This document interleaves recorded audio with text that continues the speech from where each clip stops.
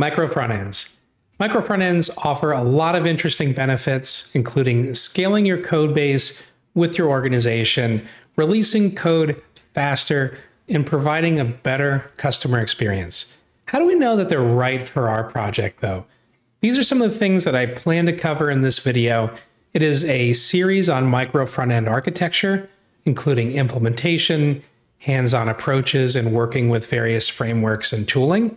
This is the first video, though, where I plan to focus on things like the terminology, the approach, and just answering some of those initial questions you'll have on your micro-frontend journey. In future videos, I will have code hands-on videos where we can kind of go through the various tooling together. I hope you like it. If you do, like and subscribe. Stay tuned for those videos. So let's talk about what micro-frontends are, go over the terminology. Micro-frontends are portions of your application, so usually an experience that's a part of your larger experience. So when you take these pieces, these micro-frontends, and you put them together, you receive kind of that full product and user experience. So when you break your application up into these pieces, they're called micro-frontends. How do we know they're a good fit, though, for our organization and our project? Well, if you have a larger organization or a larger project where you might have multiple teams working on the same front-end application, that's usually one sign.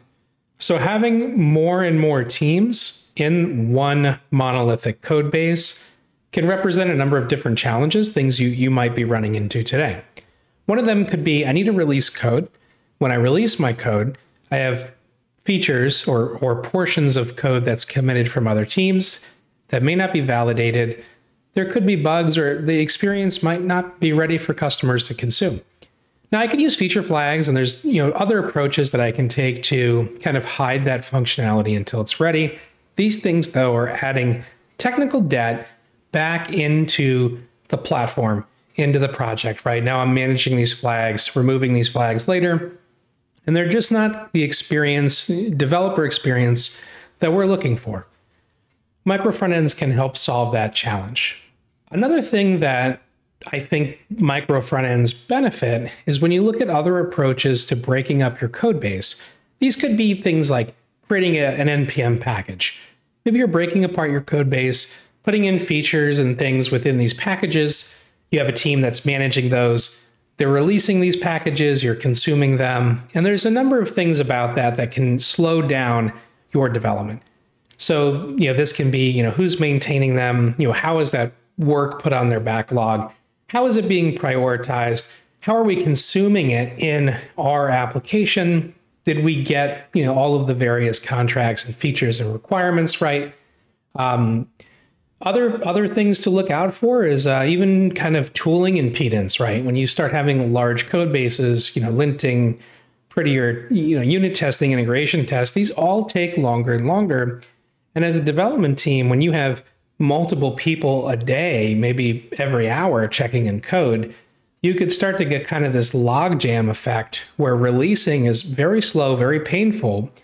And if you have an issue where you have to roll back or something has to be done in that environment, it's very disruptive to the development process as a whole.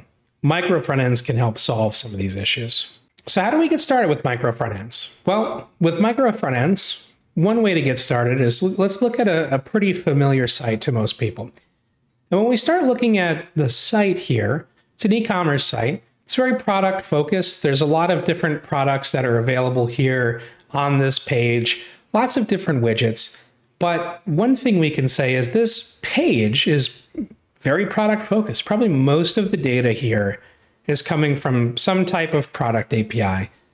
There could be things that where you have more personalized results that might be coming from maybe something that's more user-centric. But the key thing to think about here is when I'm trying to create these logical separations to figure out how do I break apart a monolith into pieces, having that kind of vertical slice all the way, kind of to the back end is one place that's ideal, right? That's kind of where we want to be, right? When we think about a team producing code, these micro front ends, having that kind of ability, if they can work full stack all the way to their back end services, It's definitely a huge plus. If not, we could start looking at some of these various widgets here on the screen, and we could see, as an example, this back to school resources section. Some of this might be very dynamic. There could be, marketing or somebody kind of driving these things, and some of it could be done maybe through a configuration service, but just using it as an example here. Let's say these things are kind of drastically changed, and maybe this represents one widget. A team could own that as a micro front end, right? This could be part of, your product carousel. Different things that are very related to each other. So again, another example here too is the cart page. So when you think about a cart, right, you're thinking about, some type of overview page. You're looking at the products you have. You're ready to proceed. Maybe you have like some type of list feature. They can save things for later, go back to it. The next kind of logical step here is payment, right? You proceed from, product selection, cart, checkout, right? And you're trying to check out, you're selecting payments, you're managing those payments. These are all, I think, very kind of logical ways to break things up. And again, it could be at a page level, or it could be an individual kind of widget or a portion of that user experience on a page. Here's a visualization of that split, just going over the same concepts: products, cart, and payments. So when you look at kind of the various components that make up these, and you think about them kind of where their data comes from, right? What are their data sources, what services, etc. You can kind of see here that, in this is very simplistic, but you can kind of see this vertical split here. Okay, this is where I would start, right? Maybe I pick one of these and I start from there. And we kind of refine that micro front end experience. It's a very valid approach. If your monolith application contains similar concepts and you can draw these boundaries, using something like a strangler pattern can very much get you into the micro front end architecture. The next logical step here to kind of talk about is, what do we do with our code? What's going on with our code base, right? So you're in a monolithic app, you're in a monorepo today. Your monorepo, let's say, has all of these kind of concepts together. Maybe this is features instead of apps. You have shared code in there. It's being leveraged all over the place. And you have to go polyrepo, monorepo. What do we do? Polyrepo at the surface level, I think, feels good to a lot of people because they instantly think team autonomy, right? We could fix so many things if we just put stuff in a separate repo. And that's not really the case, right? Polyrepos offer a lot of advantages. Cleaner Git history, cleaner releases, right? You have a single artifact, a less overwhelming workspace as well. When you think about your workspace and the tooling and all of the projects, when you get to maybe a big micro front end project, it can be overwhelming, right? There's a lot there. Now, in the monorepo approach, one of the things that's great about the monorepo, or some of the things I should say, is you can manage dependencies a lot easier. So let's say you have a package that has a security vulnerability and you want to remediate that. Well, instead of going to n number of repositories and opening issues and tracking those issues and then updating that package and tracking releases, you can really just kind of go into the monorepo and see things a little more clear. The same thing kind of, I think, is true across tooling as well. With polyrepos, you're in silos, things are drifting. Your processes can change. In the monorepo, it's a little harder to do that, and you could still keep all that autonomy in the monorepo. If you're using GitHub code owners allow you to put different approvers based on a directory structure. You could still implement the same branch protection rules. You could still have that level of team autonomy in terms of releases and approvals that you have in a polyrepo. Let's kind of go over this structure here. So if you can kind of imagine you're taking your features and you're structuring them almost in this monorepo of apps, right? So you have your products, cart, and your payments, and then you have shared. Shared is kind of a good, in my opinion, it's a good intermediate step from taking your monorepo into the micro front end architecture, because instead of going right to packages, where if you had a polyrepo, you would have to take your shared code and you would have to start developing packages right away, right? So that's an additional step in that process of breaking things apart, where all of a sudden, I need a repo for packages. I need who's maintaining that repo, who's developing it, what are we putting in there, how do we determine the scope? There's all kinds of questions that come up. And, again, in the monorepo, you can kind of just put things off to the side in a different, directory, more or less, right? And you can use these build time, code artifacts in your development and figure out down the road, how do I make these packages? Do I need to? What benefit do we get? And then answer all those other questions as well.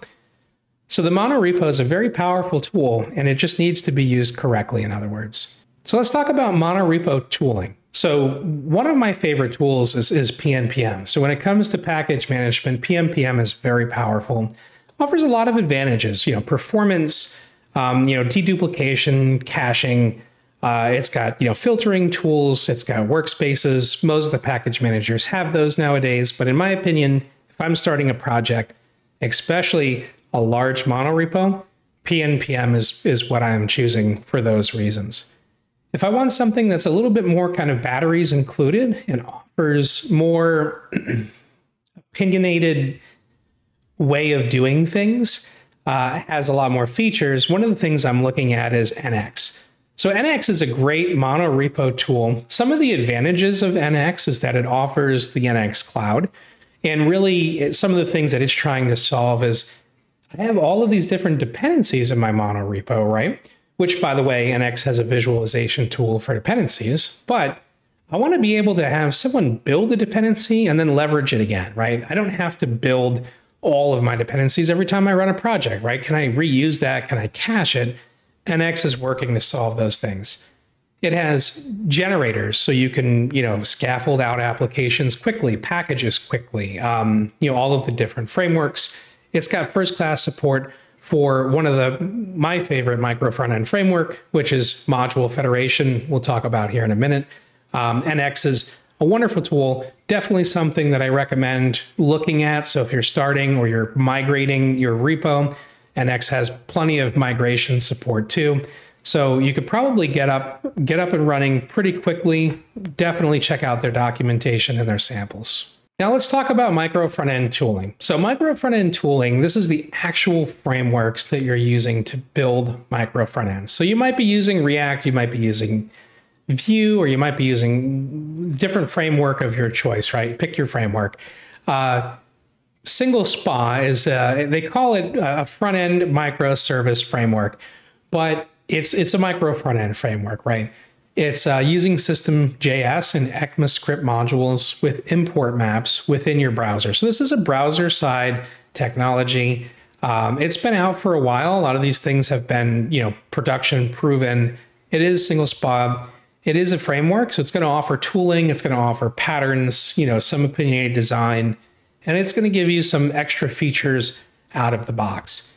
Now, it also offers support for Module Federation instead of System.js and import maps as a way to do your micro-frontends. Now, Module Federation is a Webpack 5 plugin, which means that if you're using Webpack today, most projects are, especially if you have an existing application.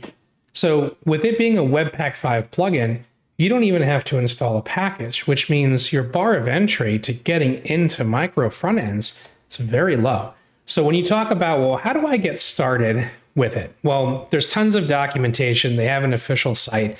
You can add the plugin. It's the configuration for it is very minimal. You're not really changing much at all in terms of your code.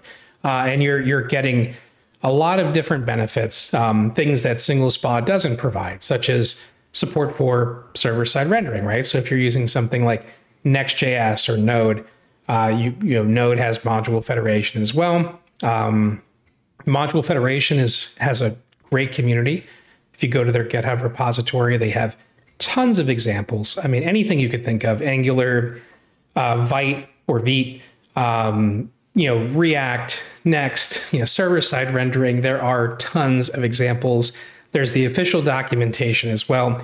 And it's a very popular framework, so you'll generally find lots of things out there on the internet as well to support the team. So if you do run into an issue, and you don't open an issue and you're just kind of surfing around Stack Overflow, you will find things about Module Federation, which is very important, right? You should be choosing tools that have great community support, great documentation, and have a following, right? Those are very important in terms of, keeping the developer experience high.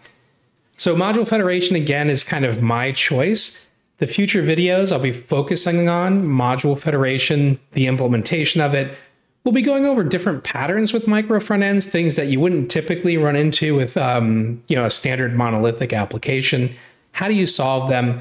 What are some ways of just kind of navigating the space, right? Structuring things, TypeScript. There's a very kind of packed list of items within micro front ends. They're not terribly difficult to solve, but they do tend to have a little bit of a learning curve to them, right? With any new technology, you'd expect the same out of a microservice architecture. So I hope you join me on those future videos. I would love to go over and do some hands-on coding and really kind of break these problems down. All right. Thank you for tuning in. I hope to see you on the next video where I can kind of jump into these frameworks a little bit and we can build a monolithic application and tear it apart with micro front-end architecture and see where it takes us. Thank you.